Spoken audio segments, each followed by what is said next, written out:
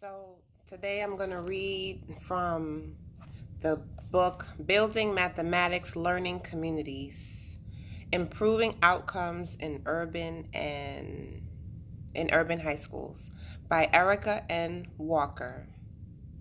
Foreword by Bob Moses. This video is chapter 1. Urban high school students and mathematics, myths and realities. Youth, and specifically high school students, are often constructed in media in multiple ways that portray them as disaffected and uninterested in school. However, urban adolescents, particularly Black and Latino students, are unique in that they are most often and popularly portrayed in ways that diminish attention to them as intellectuals. They are portrayed as commonly engaged in criminal behavior, resistant to education and learning, and disrespectful to adults. As Morel describes, one only needs to browse the newspaper of any major city or watch popular television shows or major news film releases to gain a sense of the popular messages circulating about the urban poor and people of color. These depictions largely construct urban students, particularly Black and Latino teenagers, in ways that diminish the importance of attending to their academic and intellectual selves. Because popular culture shapes and reflects the beliefs of Americans, these depictions of urban schools, classrooms, and students can reflect and shape the assumptions with which pre-service teachers enter urban classrooms. In my work, I have discovered that such depictions, whether in the press or in popular culture, filter and factor strongly into the perceptions that pre-service teachers and in-service teachers hold of their own students and how their families and friends construct urban youth for them. Said one teacher, Abby, "I see a lot of people have seen those urban high school movies that Hollywood puts out that kids are running around and drugs are all over and guns, and that I didn't see. Who knows if it is there? Maybe, maybe not. Who knows? But it was one of those things where I don't want to say pleasantly surprised. Maybe I was just snapped back to reality. When I came down here, I was like, yeah, I'm going to take a job in Harlem school. Really, friends of mine back in Connecticut, and it sounds hoity-toity, but they'd ask, have you lost your mind? What are you doing going to Harlem to work? Are you nuts?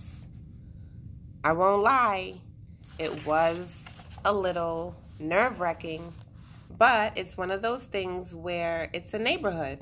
You know, they have kids, and kids need to be taught. They have teachers. Sometimes they get forgotten about. Who knows? But I first felt like when we go there, the kids are going to be horrible and the teachers are going to have no clue what they're doing, and it's just going to be just mayhem. It's nothing of the sort. Understanding urban high school students and their mathematics performance in school requires that we contest common and popular depictions of urban students and recognize that those depictions affect how they are viewed and treated in school by school adults. In addition, mathematics is a special discipline constructed in a particular way by the media and society like no other. The traditional depictions of mathematics as the purview of nerdy, socially outcast men largely have an impact on how young people and adults view the subject and the people who do mathematics well. For some students, being a mathematics person means subverting that part of one's identity that makes a person interesting and cool. This chapter examines the myths and realities about urban high school students and mathematics, and how those myths and realities affect issues of mathematics teaching and learning. Mathematics in popular culture and the media. Unfortunately, the dominant depiction of mathematics in media and popular culture in the United States is that of a discipline that only a select few people do. There is a prevalent view that people who do well in mathematics do so naturally. Consequently, unlike other disciplines that we believe require hard work, good writing can be developed. For example, our societal emphasis on mathematics as a difficult subject in which we expect few people to do well hampers our development of mathematically proficient people of all backgrounds. We accept underachievement in mathematics as a natural state of affairs, unlike the prevailing expectation in some other countries that all students master a level of mathematical understanding equivalent to that attained by only our best students. This perception of mathematics as a purview of a select few is particularly damning for students who are considered to be outside of the mainstream. And indeed, perceptions of people are also defined by where and how they are absent. When do you see representations of people doing mathematics, Black and Latino people, are conspicuously absent? When we do see representations. In fact, the people who are doing mathematics are usually construed as a little odd or weird or with substantial mental problems. While some might argue that it would be no great thing to have Blacks and Latinos as represented in such a negative light, their absence from representations of these careers in media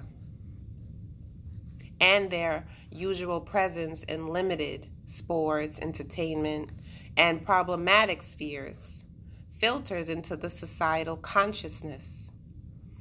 As one of my graduate students once said, I would kill for a positive stereotype about Black kids that didn't involve sports or entertainment. A recent advertisement for Intel, seen in Sports Illustrated, makes this very clear. With a graphic of photographs of high school-age students labeled as overachievers, as though in a high school yearbook overlaid with mathematical equations, not one of the 12 or so students represented appeared to be Black or Latino. Such an advertisement sends a clear message. Overachievers are predominantly white, male, or of Asian descent. When that image is juxtaposed with the number of images of Black athletes in the magazine, this message sent is startling in its positioning of Blacks as physically gifted and whites and Asians as intellectually so. It is certainly true that urban youth and Blacks and Latinos are not the only ones missing from positive discourses about mathematics. Women's positioning with regard to mathematics is also problematic. The furor that emerged from the talking Barbie doll that said, "Math class is tough," in 1992, and former Harvard University President Lawrence Summers' comments in 2005 about women's underrepresentation in the sciences being largely due to differential availability of aptitude at the highest levels between men and women were largely indicative of the public's recognition that words and images have power and influence girls and women and boys and men's constructions of themselves as potential mathematics doers. Even a film like Salt in 2010, an action movie and spy thriller in which the female protagonist is a herald operative who works for the CIA, contributes to societal perceptions of mathematics as the purview of the male. In a scene in which the protagonist, Salt, has demonstrated her capability to escape and survive, she pauses for a conversation with a young neighbor. Salt asks what she's doing, and the little girl says she's doing her math homework. "I hate math," says the super capable spy. Researchers such as Picker and Berry and Moreau, Mendick, and Epstein have written extensively about television shows, movies, A Beautiful Mind, Good Will Hunting, and books, The Curious Incident of the Dog in the Nighttime, and continue to portray math as something that odd men and boys do or downplay women's talent in math. Moreau and colleagues reported that the students in their study, secondary school students as well as mathematics and humanities undergraduates, had several stereotypes of mathematicians. Students had specific ideas about how mathematicians look and how they act. In particular, mathematics was written on the body. Mathematicians had certain physical characteristics. They were odd-looking with wild hair, for example, and they were largely represented as white and male. Students also felt that mathematicians had some mental or social issues, lived lives that were dominated by mathematics, and rarely did anything else. In similar studies with teachers, researchers found that teachers described mathematicians similarly. A study by Cirillo and Herbal Einstein found that teachers often position mathematicians as having special talents that real people do not have, and therefore the average person cannot do mathematics. In addition, teachers may construe some positive behaviors of mathematicians as negative. For example, seeking efficient ways to solve problems was characterized as laziness. Further, the work of mathematicians is construed as isolating and rooting in historical problems rather than the social and collaborative activity it often is, and the important use of mathematics in solving contemporary problems is often underemphasized in mathematics classes. Too often, even when students and teachers question the images of mathematicians in media, they are unable to refer to some alternative representation of mathematicians, possibly because of the lack of these available within their experiences of school mathematics and popular culture. There are at least 2 alternate media representations that present Black or Latino youth as capable of mathematics. Stand and Deliver, a movie based on the true story of Jamie Escalante, a mathematics teacher at East Los Angeles Garfield High School, and A Different World, a television show that portrayed the lives of predominantly Black students attending a fictional, historically Black college, Hillman, simultaneously reify and shatter stereotypes about students of color and mathematics. Jamie Escalante's success at Garfield High School in East Los Angeles, increasing the number of students taking AP Calculus courses and the AP examination for college credit, is well known and undeniable. At one point in the 1980s, more than 25% of the Latino students taking the AP Calculus examination in the United States were from Escalante's mathematics program at Garfield.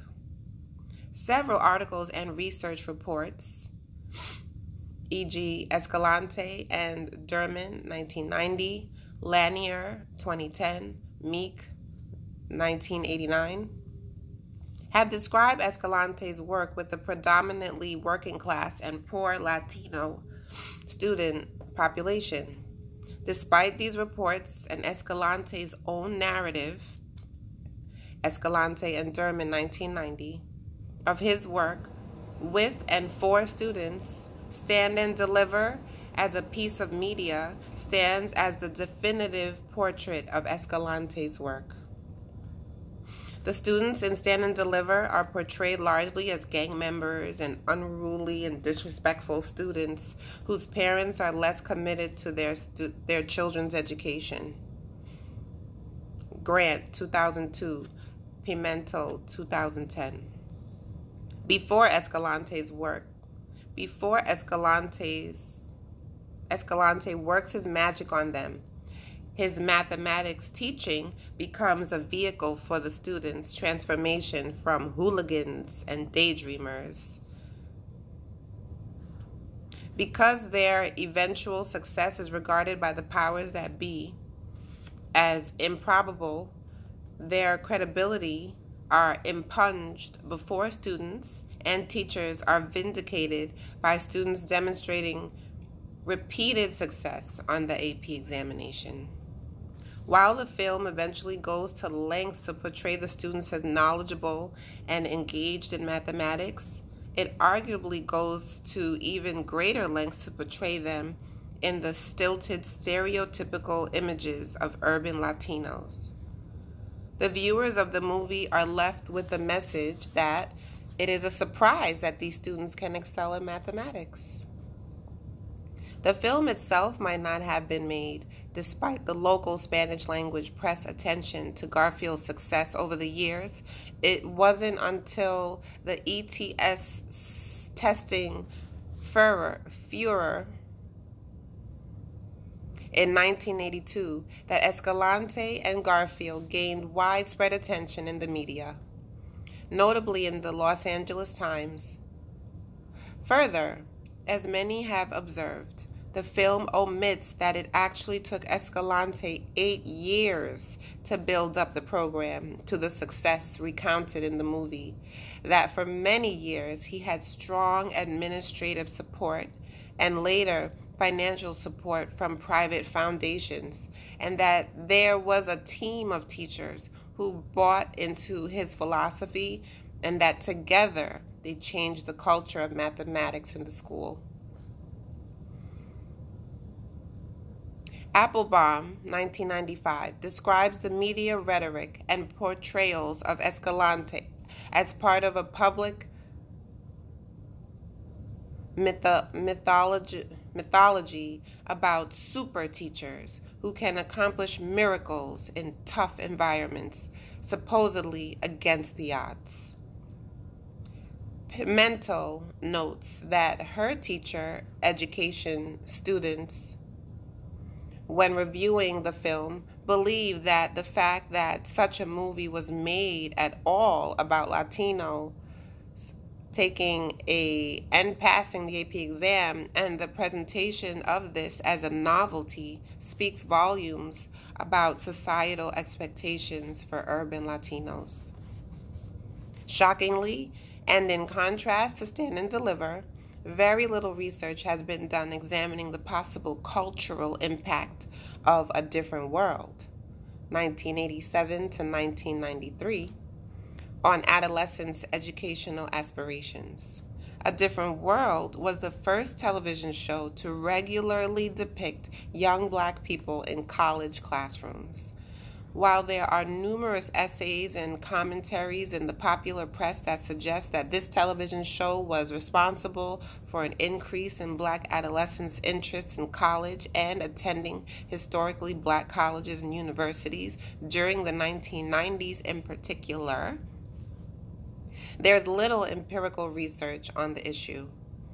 Developed and produced by Bill Cosby, well known for his interest in education, A Different World was a spin-off the immensely popular The Cosby Show, 1984 to 1992, following one of its main characters, Denise Huxtable, off to college. One might argue that the experiences of the eldest daughter, Sandra Huxtable, at Princeton might have been worth chronicling as well. But rather than focus on a different world's many positive images of Black students and its portrayal of Blacks of multiple and complex backgrounds and experiences, I wish to focus on one mind-bending, subversive character, Dwayne Wayne, an uber nerd from Philadelphia who not only became cool but got the girl, but also was shown doing math, loving math, earning a PhD in math, and embarking on what appeared to be a research career in mathematics. What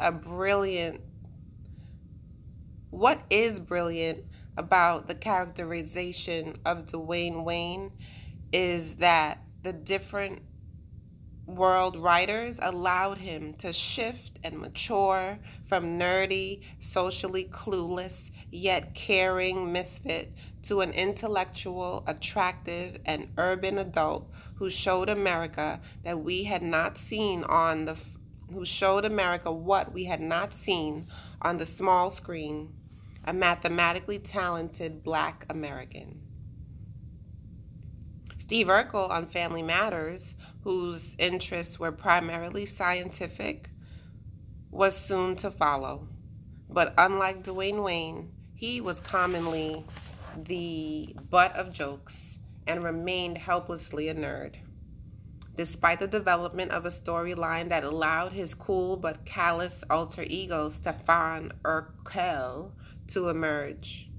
Also, Family Matters lacked any race-conscious context, while A Different World was firmly situated in the physical and cultural milieu of a historically Black college. But Dwayne Wayne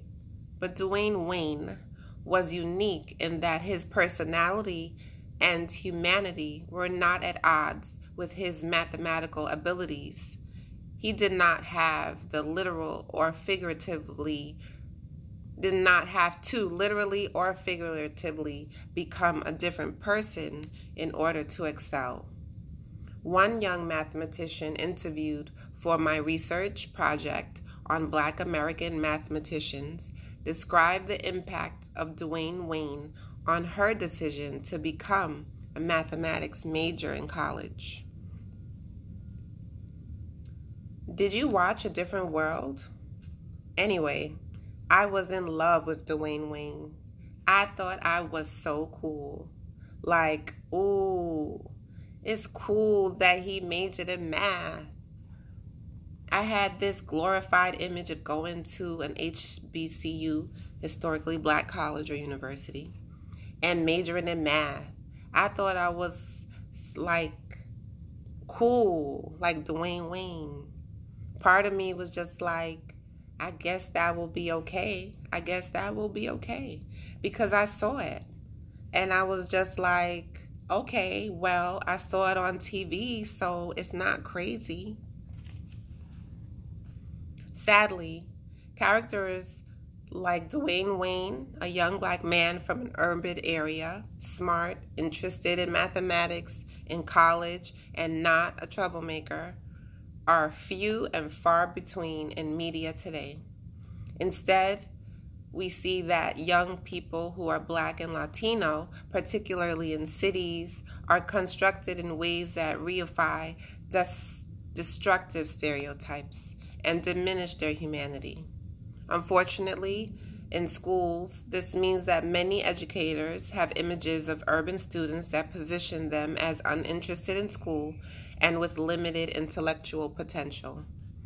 I share the example of Dwayne Wayne and the mathematician because it reminds us that narratives have power, and further, that positive narratives need to be shared not just as counter narratives, but also as that they might be used to interrupt dominant narratives about achievement and who can and is expected to achieve at high levels. This is particularly true of the narrative about the mathematics achievement gap in the United States, especially as it pertains to urban schools and students. Framing the mathematics achievement gap. It is interesting to note that the portrayal of African American students as poor performing is aligned with the broader stereotypes about African Americans as unmotivated and unintelligent. Nasir, Atukpawa, O'Connor, Davis, Wishnia, and Sang, 2009, page 232. While there is no genetic evidence that students from underrepresented groups are inherently unable to do well in mathematics, the focus on achievement differences between groups, that Asian American and white students perform better on standardized mathematics assessments, and Black and Latino students on average often engenders assumptions about individual students' abilities and potentials and mark entire groups of students as underachievers without critically analyzing the reasons for high and low performance. Further, the methods of identifying mathematically talented students, largely based on standardized test scores in most schools, unfortunately help to perpetuate the myth that some groups of students are naturally better at mathematics than others.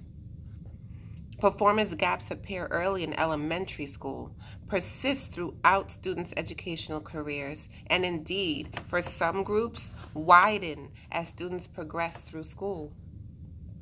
For example, the performance gap between Black students and white students is narrowest in elementary school and widens as students progress through school. In mathematics, Asian American students on average have traditionally outperformed white students, who in turn outperform Latino, Black, and Native American students. For example, in 2009, 52% of Asian American 12th graders scored at a proficiency level or above,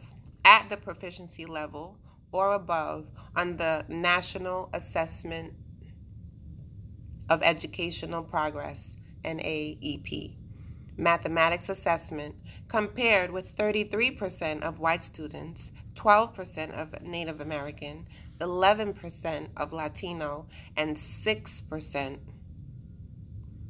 NCES 2009. Although gaps in achievement among ethnic groups have narrowed during particular time periods since the initial NAEP administration in 1971, most notably in 1988 for 17-year-olds, gaps between the Black, Latino, and Native student population and the Asian and white student population persist. Unfortunately, the NCES does not routinely carry out and report examinations of interactions between demographic categories, for example, between gender and race, or socioeconomic status and race, although some researchers, Struchens, Lubinsky, McGraw, and Westbrook, 2004, have done this for specific NAEP years. I will discuss the gender-race interaction later in this chapter. But reasons for these differences in performance are complex and intricately related. Substantial economic disparities and differing levels of parental and grandparental education reflect effects of both lingering and ongoing racial and ethnic discrimination and are significant reasons for the continued performance gaps. Patterns of housing segregation and discrimination are linked to rigid segregation and inequitable resources in urban schools. Evidence from the NCES in 2009 reveals that the NAEP scores are higher on average in low poverty versus high poverty schools and suburban schools, average score 157 versus town schools and rural schools 151. There was no significant difference between NAEP scores in city schools, 152, and those in suburban schools. But mean mathematics scores on the 2002 NAEP for students attending urban high-poverty schools are considerably lower when compared with students attending schools in more prosperous districts. What we do know about urban school issues is that funding inequities and teacher shortages often result in urban school students being taught mathematics by teachers who are less qualified and more inexperienced than those who teach in suburban schools. In addition, urban school students who are overwhelmingly Black and Latino often receive mathematics instruction centered on the basic skills and repetition, rather than instruction that provides them with opportunities to learn and exercise higher order thinking skills. When computers are present in their schools, for example, they may be more likely to be used for basic skills rather than for mathematics exploration or enrichment. Although learning basic skills is necessary, this should not be the upper limit of what is expected from Black, Latino, and Native students. Finally, beginning in elementary school, Black and Latino children are more likely to attend schools with fewer monetary, circular, and staff resources than are their white and Asian counterparts. These deficiencies result in very real obstacles for Black and Latino high academic performance. Studies of elementary school achievement have shown that differences in academic outcomes are almost entirely explained by the quality of instruction that students receive and not by race or socioeconomic status. Darling Hammond, 1995. Further, when Black, Latinos, and Native Americans attend predominantly white elementary schools, they are less likely than Asian and white students to be placed in high ability groups. Opportunities